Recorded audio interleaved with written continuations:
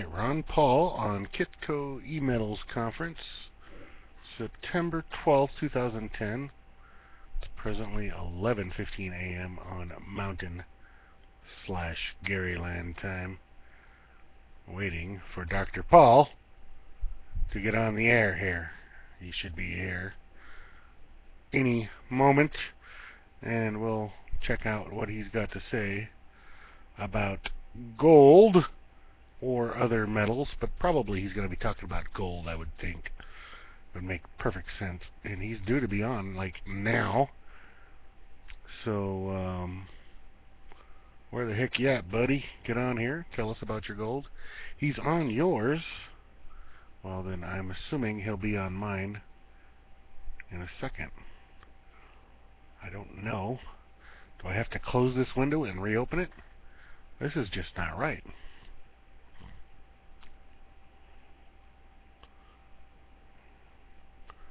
How can he be on here? I'm going to close this window and reopen it.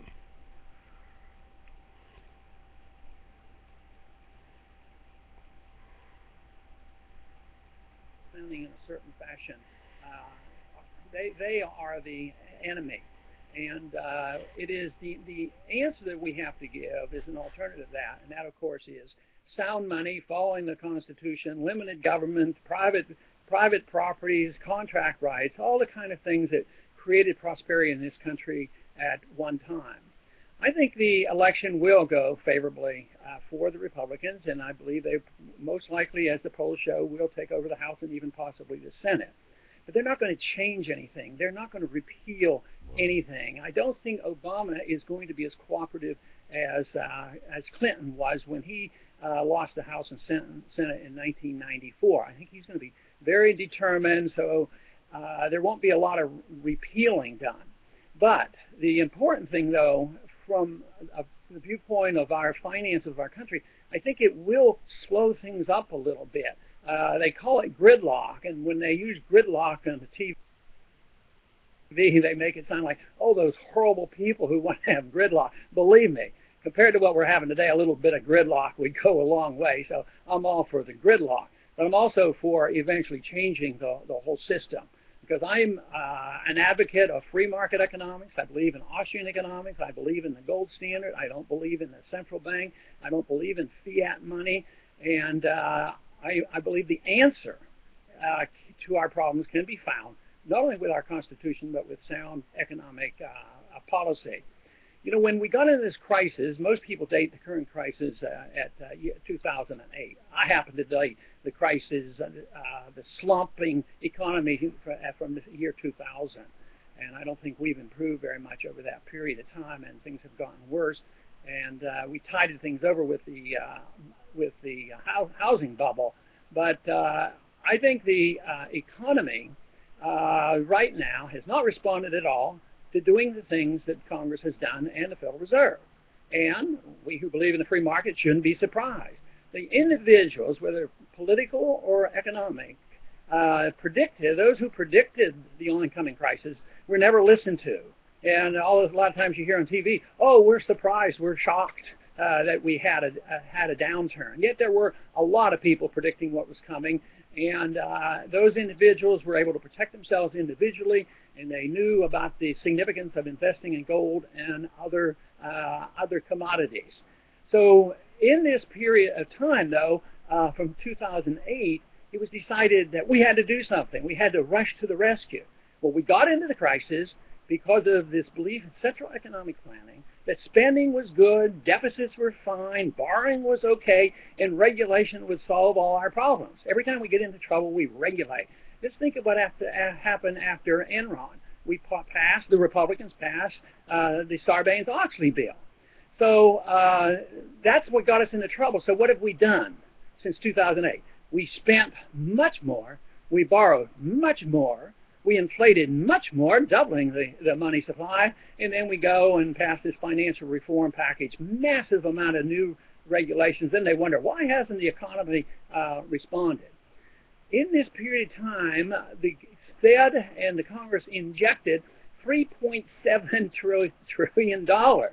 And guess what? There's been no significant increase in the GDP from 2 years ago. Matter of fact, in real terms, it's actually down. So you say, where in thunder did the money go? If we just passed it out, we might have been better off. Or if we had just repealed the income tax, we would have been a lot better off. But it didn't work at all, because all it did was it was mostly used to buying up bad assets, the worthless assets, taking it off the hands of the bankers and the investors and Wall Street speculators, and it was put in the hands of the taxpayers. Now we own that. And they never have come. Now, they have a commission up there studying the financial crisis. The members are not free market economists, and they never call a free market economist that might have predicted this problem in to testify. So they just go on their way. So there's no reason in the world to expect the current crop of politicians and economists in Washington will do anything to help us. They're going to make it much, much worse. As I said, I believe it started, the real correction started in 2000.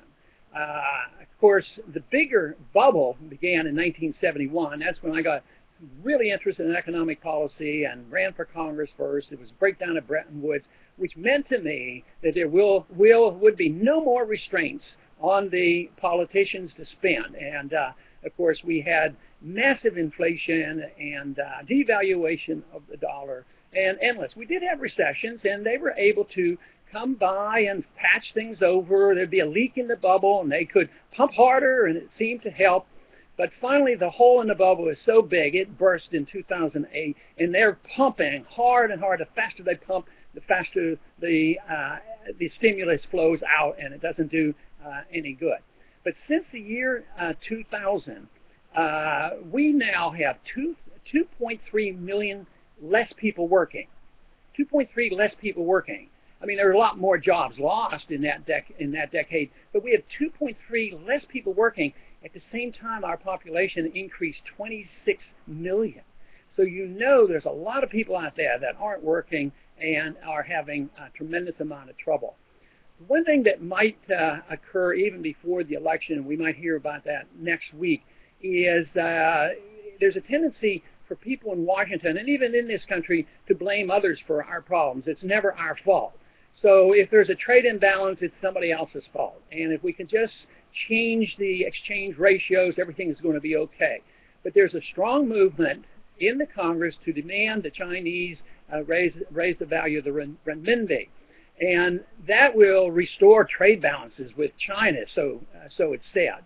I think this is, there's probably some truth to the fact that, it might be artificially strong and they want to do that. But what do? We have an artificially weak currency. We're manipulating our currency all the time. And we're the reserve currency. We destroy the value of the currency. So for us to be telling other people what to do with their currency is, I think, beyond me. But if they have their way, if Congress has their way and try to punish the Chinese, it really doesn't serve our interest long term. It's sort of a benefit. We buy goods, we give them paper dollars, and they buy off our bad debt. And besides, if there is a rearrangement in these currency arrangement between the dollar and the renminbi, that means our cost of goods will go up. It's literally a tax on the consumer here. So it won't matter. That means let's say it did work in that sense. The Chinese would end up with less dollars, and they're then going to be less likely, of course, to buy our debt, which I think they're already getting to that point. I believe right now we're in the midst of a bond bubble, and which is part of a dollar bubble, and they're trying to revive the economy that way. The housing bubble's behind us, and it's going to be a long time before they allow things to happen. Of course, the correction is to allow bankruptcies to occur, liquidate bad debt, liquidate bad investment. And yet, no, all they know in Washington is another bubble. So everybody's pouring into the bonds, and even though the dollar is weak, it still is way too strong as far as I can see, because people still trust the dollar. They still trust us. We still have a lot of wealth. We still have the military power. So there's an artificial trust in the dollar, but I think it's coming to an end. I think the most fascinating thing that I watch in the financial or the dollar market is how often foreigners are still buying our debt. Just this week, foreigners bought up $10 billion worth of our debt, and sometimes they buy more. In the last year, they bought $400 billion of debt, which to me means that others are monetizing our debt. And I think there's arrangements between our central banks.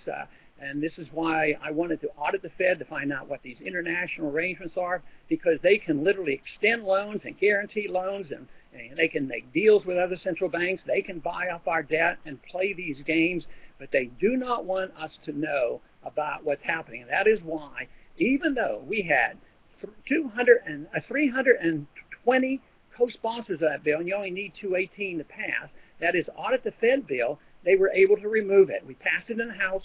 They removed it in the conference, mainly because the Senate wouldn't go along with it, and the Fed was all that powerful. It shows you how powerful they are and how determined they are to preserve their power to create money out of thin air. But one thing good came of this. In these past 2 years, the public has become very interested in the Fed like never before. I think there's more public interest and understanding of the Fed than has been since it's been established, which means it's a little bit different. In the past, the Fed has gone a pass. What would happen is if there were good times in the bubble formation, the Fed got credit for it. And then when there was a correction, we had a recession that was controllable, then the Fed came in and they inflated and they stimulated growth again. They got credit for getting us out of the recession. But I don't think it's going to happen anymore. I think the Fed is on the defensive. They're still very powerful. It's going to be very difficult to overcome, but you have to overcome it intellectually first. And average people in the street today know something about the Federal Reserve. I am very impressed when I go to the college campuses, and a lot of young people are reading about the Fed, and they're studying Austrian economics, and they're starting to understand this. So I think a lot has been achieved, even though that bill wasn't passed. If we had passed the Audit the Fed bill, it wouldn't have automatically revealed everything we want to know about the Fed. It would have been fought in the courts, and they would have obstructed. It would have been very, very difficult. Now, my position on the Fed is unconstitutional, should have never come about. We should get rid of the Fed. I don't think